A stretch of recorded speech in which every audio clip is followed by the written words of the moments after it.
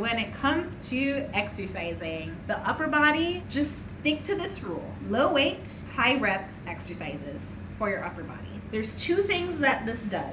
This still will build you some muscle, but it's not going to maximize the amount of muscle growth that you could potentially have if you were to give some variety and some range into the different types of muscle building approaches that there are. This is a one and done approach for your upper body, which will strengthen it and give it some endurance and also allow you to burn some extra calories depending on how short of those breaks in between you are doing. So it's fantastic to add upper body to an inverted triangle body workout plan. Do not sleep on it. And on top of that, you just want to have a nice looking back, you know? You don't want to neglect that. You don't want it to just, you know, not be tended to, and then like your lower body is going to look nice. Like you want everything to look nice, you know? So all those exercises that you think might make you look bulky and manly, like it won't make you bulky and manly if you're not progressively overloading anyways. So AKA lifting heavier and heavier and heavier week by week by week, or making it harder by doing supersets. You don't need to do none of that.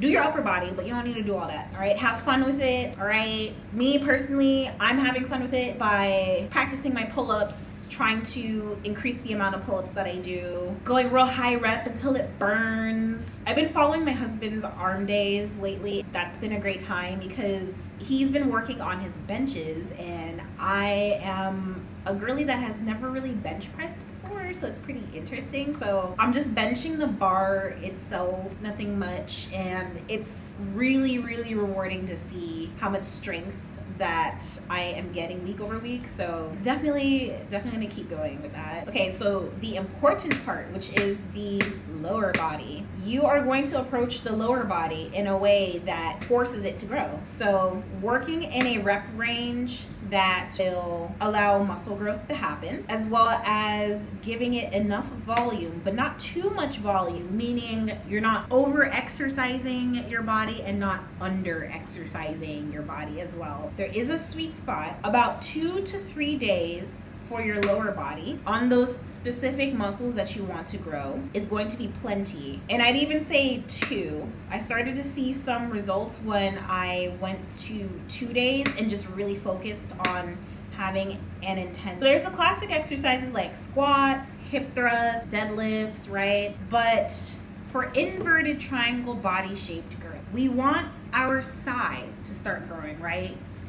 Protrusion, like the shelf and all that stuff, it's nice, you know, think from the side. But hear me out. So to do that, there are specific muscles that need attention that I just was not doing in the past, and as a result, my lower glutes were growing, but my upper glutes and side glutes were not growing as much as they could have. So the gluteus medius, the gluteus minimus, and the TFL muscle, those are all muscles that are visible on the sides of the body. And it's really easy to overwork the gluteus medius and the TFL. They are smaller muscles. Although they are smaller, they do lend to the look of. So that is why if you are doing any exercises that has to do with progressively overloading those muscles or those muscles getting really sore, it's best to do 2 days a week when you are approaching that. If you are not taking it to failure or going super hard, or you're not super sore after your workout, then 3 days a week, yeah, sure. But honestly and truly, 2 days a week should suffice.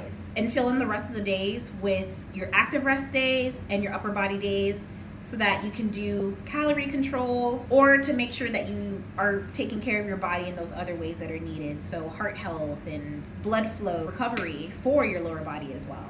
Rest days should not actually be 100% rest. They've got to be active in some way so that blood flow can get into there and start to flush out some of that built up lactic acid that's just sitting inside of your body. I've seen a huge difference too when I would do a really hard leg day and then not do anything the next day versus doing a really hard leg day and then the next day I'll go for a brisk walk on the treadmill, or I'll go and play a little bit of tennis, or I'll do a mobility exercise. So like just working on some flexibility and strength in that flexibility. I found that I recover so much faster, which means that I am day by day making it easier and quicker easier for me to build muscle on the sides of my body. So I will link a workout right here. I'm not gonna get into that video, but if you wanna know the specifics of what exercises to use for your side glutes and how to grow them, check this video out.